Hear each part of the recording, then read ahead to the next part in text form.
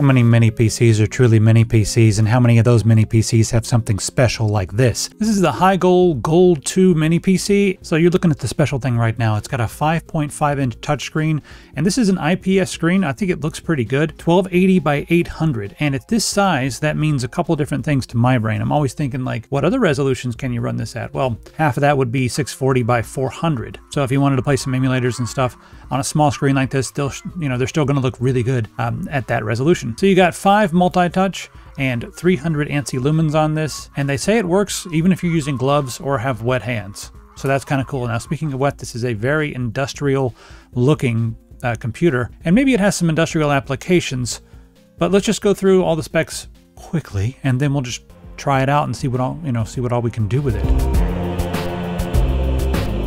Let me show you something right here. You see that price? That's what a retail key costs. That's silly. I always get OEM keys because they work and they're a fraction of the cost. And right now I use whokeys.com to unlock my copies of Windows. I've been heavily advocating for the LTSC versions of Windows because they don't have recall, they don't have any bloat, they don't have any spyware. The Windows 10 LTSC IoT has extended support until 2032, and then we have Windows 11, which is very similar to 10 once you strip all the nonsense off of it, and that has support until October 10th, 2034. You also have Windows 11 Pro and Windows 11 Home, and just ignore these prices, we're going to make them better. We got Windows 10 Pro, but we're at the end of life on that, so I would recommend grabbing IoT. And then we have 2 different flavors of Office 2016 Pro and Office 2019. These are offline versions, so you don't have to pay the monthly subscription fee, you just do the one-time fee, and then you're not going to have Copilot installed inside your copy of Office that's always watching your stuff, which is weird that Microsoft is doing that now. But yeah, this is the way to get around all that. Just don't sign in with your Microsoft account. So look at all these prices. We've got a coupon over here for the Halloween sale,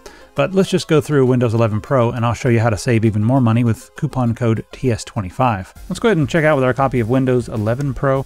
I just put in my card info. There we go. Click on View Keys and Codes once you get to the User Center. Click on Get the Key. You'll see your key right here in the middle. Go ahead and highlight that, copy that. All right, here we just need to press Start and then type Activate. You'll see Activation Settings. Go ahead and click on that. And then right here it says Not Active. That's okay. Just click on Change Product Key. Paste in our product key, press Next, and then click on Activate. Hey, look at that. Active. Now I can come back over here and change my wallpapers and everything else. Great. Don't be messing around with those exorbitant retail keys. Grab an OEM key. Head over to whokeys.com. Thanks to them for sponsoring. And now on to our regularly scheduled program. So the version that I have right here has the Intel N5995. Now the 5995 is Celeron 2021. It uses about 15 watts. So this is the interesting thing to me because this also has like a 2500 milliamp hour battery on the inside. Now the N5995 is a weird choice. I mean, it's going to be less expensive than like an N100, but an N100 is like half the power draw and it's a little bit faster. So maybe they're just doing it because it's a better price point and a lot of people, that's going to be fine for them. And you can do a lot with it. So we'll test it out. But this used to be the Intel called the Celeron, but I believe Intel has just completely moved away from the naming scheme, the Celeron naming scheme. So whatever. Ever since the olden days, Celeron was always kind of a bad word. Like, oh, it's a Celeron. Oh, we got a new Intel, but it's a Celeron. 4 megabytes of our L3 cache there. Then we have 8 gigabytes of DDR4. And there's our Intel UHD graphics. It's got 1 gigabyte. It's sharing, I believe. That's how these things work. Our network ports, let's take a look at those. We've got a Realtek RTL 8168 8111. That's our gigabit Ethernet port. And then our wireless LAN, it's the Realtek RTL 8821CE, and that'll give us wireless AC. And this one comes with 128 gigabytes internal ROM memory, so it's not an M.2, and we'll test the speeds on that in just a second. It has an all-metal shell, and it feels really good in your hands. It's sturdy, it's very well made. 5.6 inches by 3.6 inches by 0.7 inches, and in the rest of the world, it's 14.2 centimeters by 9.1 centimeters by 1.9 centimeters, and the weight is 32 kilograms. 0.32 kilograms. Easy to carry, they say on their website. It's like the size of a phone. Actually, it's smaller than a lot of the phones out there. You all carrying around VCR-sized phones talking about how nice it is to have a nice little portable computer in your pocket. Well, this is smaller than a lot of phones. It's a little bit thicker, but all right. Let's go through the ports. So the front's sleek and clean, just got a little intake there. And then on the side, we have an SD card slot and then 2 USB 3 and then we have an earphone jack right there. It's output only, not microphone. Flipping it around to the back, we have USB 3.1, that's USB Type-C 3.1. Then we have HDMI 2.0. We have 2 more USB 3, and then we have RJ45, that's your LAN port there. It's 1000 megabits per second. And the power buttons here, I keep saying it to the back because it's got all the buttons, but the power buttons on this side. And then we also have another Type-C that is just DC input for your, to power it on and all that stuff. Comes with a little wall wart, I guess, in the box that's USB-C. Now, one of the things that's kind of cool is if you want to do a full-on CMOS reset, you can reset that using short presses of the power button. So the version that they gave me, it came with Windows 11. I highly recommend throwing Linux on this. As long as you have a version of Linux that works well with the 5-point multi-touch screen, you're going to be just fine, but you'll be able to get more performance with without having to have as much RAM. All right, let's hop in and do all of our tests, and then we're also going to play a bunch of games because that's what I like to do. Let's take a look at Unigine Valley. Now, this only scored 6.9 with a score of 290, 6.9 FPS that is. Minimum FPS 4.6. It's not going to be doing 3D gaming. That's just, the bottom line here with this. But I wanted to test this because I do all the mini PCs on 1080p high, and that way you can take a look at all the different ones and just see the difference. And if you wanted to test at home and just see how different this is compared to like one of your old computers or something, well, by all means, fire it up and test. When it comes to Cinebench, it's kind of interesting. The single core performance is better than I expected. I mean, it's still down toward the bottom at a score of 560, but it's got a little bit of burst power right there, a little bit of something going on, I guess. I don't know. The multi-core score, again, this is 4 cores, and they're all, not too wild. Our score here is 1852. Looking at Geekbench, our single core score is 492. I think this might be the lowest score that I've seen, but that's not really the purpose of this machine. And then the multi-core score is 1354. I'll scroll down there so you can take a look at the individual tests. And then over here on our OpenCL score, we've got 1787. And again, I'll scroll down. There's the individual tests. Oh, good Lord! This is hot. So this is Ada 64. Look at that, throttling like crazy. It's gone all the way up to 94 degrees, which, I mean, these can do. These are like little laptop CPUs, but this is just so hot. I don't like it. Not at all. So I don't think you should be running this for rendering or anything. Now, when you're doing just regular stuff, it's not going to be this big of a deal. But yeah, we are getting way too much thermal throttling, in my opinion, and it's really hot and it's quite loud. So let's test the fans. All right, if we're just chilling at my desk right here, it's 43.9 decibels. So I'm going to put this kind of close to the computer and we'll see how loud it is. All right, I didn't think it was actually this loud. I mean, you can hear it. I didn't think it was going to be this loud, but it's pretty loud. It sounds like a miniature, I guess, turbine engine or a jet engine. It doesn't like ramp up and down, so at least there's that, but it is loud and kind of sharp and not pleasant. It's kind of the nature of things when you've got stuff that's this small. Let's check the speed on that internal eMMC memory. This is like your hard drive. It's 128 gigabytes, but you can get 256 or 512 or whatever. And as you can clearly see here, they have prioritized power consumption over speed because this is, it's a hard drive. It's like twice as fast as a regular spinning disk hard drive, but it's, like 1/10 as fast as most M.2. But it's only pulling 0.76 watts. So I think that's the real focus here.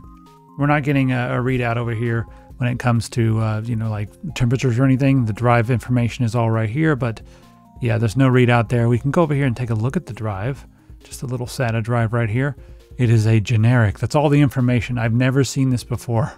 That's interesting. So I guess this little eMMC just not giving any information to hardware info. It's just a generic 128 gigabyte SV8. Interesting. When it comes to gaming on this machine, I'm not going to do like strict benchmarks because it's not going to compare to a lot of the other things I test. So I just want to see what we can play on this because I think that's all that matters when it comes to a system like this. You want to see, can I play this? So we're looking at an indie game right now called Heartworm, and it's the first game I wanted to try out because it's new. It's made in Unity. It's got a cool pixel aesthetic, kind of reminds me of the old PlayStation games, except without all the Z buffer weirdness, the flickering. Now what I'm going to do is I'm going to skip around. My audio was bad on the recording, so you'll see me skip around a little bit. If you like Fatal Frame or Resident Evil, Silent Hill, those types of games, and you want something that's like that, but maybe a little bit more indie, maybe less combat. The combat's all camera centric. You do have a camera. But yeah, see, look at that interface. That's straight out of Silent Hill 2, huh? Anyway, if you run it in this pixelated mode, it runs really well on this system. Now you can actually turn the pixelization off. All right, so I turned off the pixelization, and you have to use the flash on your camera to see where you're going. And now you can see it's not nearly as fluid. So let's turn the pixelization back on. And now we're running around completely fluidly again. It's interesting because a lot of games just do a pixel filter on top of whatever else is there. This one doesn't do it that way. It like crunches down the resolution, so it runs really well even on a CPU like this. All right, so let's move on. I want to try another new indie game.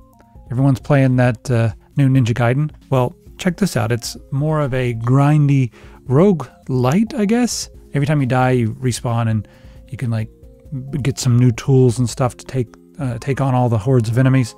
Anyway, this is Katanaut, and a lot crunchier, a lot more involved than a lot of the games like this. I'm playing with mouse and keyboard right now, which reminds me a lot of the old game called Abuse, because you have the little reticle there to target. Things are leaping at you. You're not shooting and all that. I mean, you can get all kinds of different weapon upgrades and stuff. I'm probably going to die here because I'm not paying attention, but yeah. It's bloody and brutal and kind of interesting and fun, and it runs really well on this machine for the most part. When there's a lot of enemies, you're going to start to slow down. It's playable, but I maybe wouldn't. All right, let's try some DOSBox. I forgot how just janky this game is when you try to control it. This is Under a Killing Moon, one of the Tex Murphy games. And yeah, it's first person, and it's just so awkward. You have to like move your mouse around, and that moves you through the 3D world. It's very strange. I forgot. So yeah, but it works, and I'm playing it. Of course, DOSBox is going to work. I just wanted to show it off. Now, as far as the other emulators go, I wanted to try some of the ones that require a little bit more power. We're playing Brandish here on the PSP, and Brandish works just fine. Brandish is a very interesting game because you're always walking forward and you press L and R to turn the world. So it's kind of a grid-based dungeon crawler that they're telling you right there. I think it's kind of fun, and it runs really well on this system, so yeah, PSP games will work on this. We're going to go a little bit crazier and try some GameCube with Metroid Prime. Can we play Metroid Prime? Pardon me, I forgot how to play this. It's been a while. I forgot how the controls work. So you know what? Metroid Prime, it feels great, and it looks just fine. So you can actually play Metroid Prime on this machine. That's how far along emulation has come. There we go. Look at those corridors. Runs especially well in these corridors, but I think the effects look cool. I wouldn't mind a 3D game like this coming out nowadays. It's got some charm. So yeah, you can actually play a lot of different things on this Celeron CPU. So I'm somewhat impressed. All right, so there you have it. I think the novelty is really the screen, and that could come in handy for a number of different scenarios and reasons, many that I can't even think about. But you tell me how you would use this. I'm very curious, like what would this do for you? Like what application, in your life would this be perfect for?